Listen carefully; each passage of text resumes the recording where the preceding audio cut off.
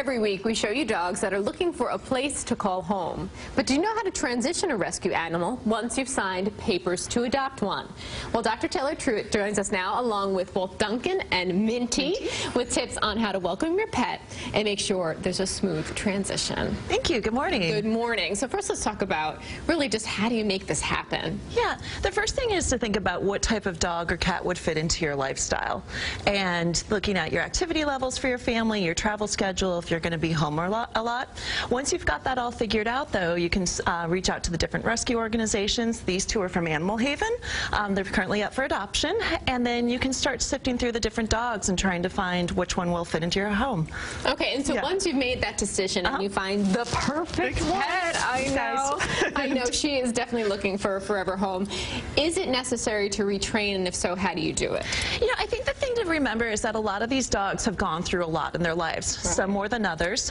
These guys, I think they're very sweet animals, but they've been uprooted from their permanent homes. They've gone to a foster home, and then they're going into your home. So when you bring them home, you want to start slow and easy with them and getting them used to their new environment, their new people, getting to know the behaviors of the dog. And also, I tell people it can take anywhere between 3 or 6 months to see the total personality come out for the particular rescues. Right. So it might take some time before you're really part of the family completely, feeling comfy in your home. What about if, though, you notice that the dog's just not adapting?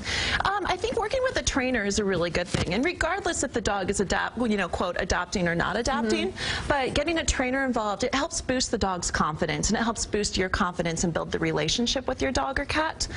Learning just the basics, going to different classes and things along those lines will help you solidify your relationship and also make the dog feel comfortable working with you. It starts building the trust between you and your new pet. Right. And what about if you find that the dog is aggressive? Because that can be a real issue, especially you may not know the full background that they come from. Some of them, I find it to be more of a fear aggression. And these rescue groups do a really phenomenal job of figuring out these dogs' personalities, if they work well with other dogs or cats, if they're good with children. But the fear aggression, it just takes some time to, build them up. And once again, it's about building confidence. Most of these rescue groups that are out there do a fabulous job knowing who these pets are, what type of environment to put them into to help increase the chances of success for the particular adoption. For someone like me who has kids, do you think rescuing an animal acting as a temporary home, fostering, is a good idea? I think fostering is great, and the reason why is this, is there is something called foster to adopt, and you can bring them into your home and start seeing how does this particular animal work into your particular environment. Do they do well with children? There's a situation we call it a foster fail, and these are dogs that start off as foster dogs, but that they then get adopted by their particular home that they're into. So that's always a great moment for them.